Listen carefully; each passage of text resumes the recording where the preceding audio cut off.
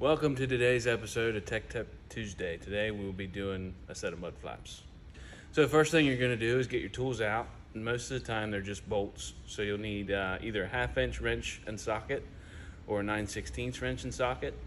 And what you're going to do is just hook them up, take the bolts out, and then pull the mud flap off.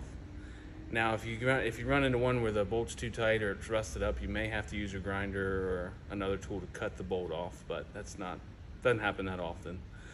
So the next thing you'll do is you'll get your new mud flap. You'll line it up with the old holes, put your bolts through. You might need to take a drill and ream them out so everything fits good. Then you just put your new bolts in, tighten them up, and you're good to go. And there you go. It's just that easy. I'm Larry Anders. Join me next week for another Tech Tip Tuesday.